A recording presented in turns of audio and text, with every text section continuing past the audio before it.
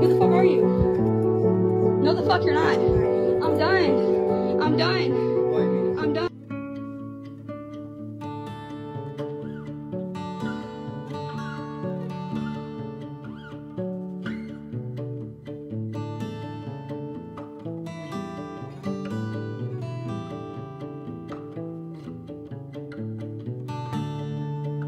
I just remember asking the cops in the ambulance, I was like, why me?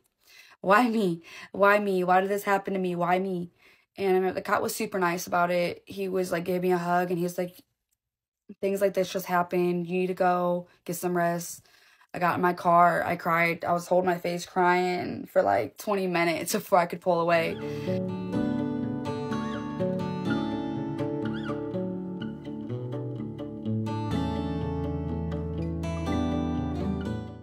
Right here. Let's go this way. Let's go this way. Let's go this way. Because this door should be open.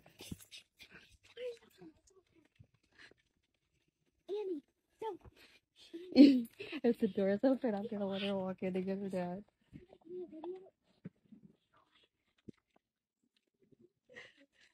Yeah, because last time we saw like a cycle.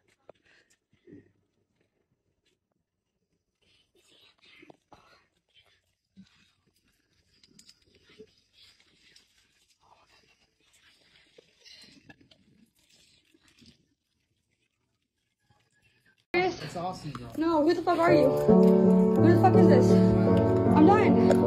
I'm done. Who the fuck are you? No, the fuck you're not. I'm done. I'm done. I'm done. Le fait qu'elle soit si à l'aise dans votre maison en dit long. Et ce sourire sur son visage. Tout ira bien. Je sais que ça fait mal, mais un jour tu réalises que tu mérites tellement plus. Elle pense que c'est drôle quand il va lui faire ça aussi. Une femme qui sort avec un homme sachant qu'il a une famille n'a aucun respect de soi. Bon courage à vous. Je suis tellement désolée que votre fille ait dû être là pour ça.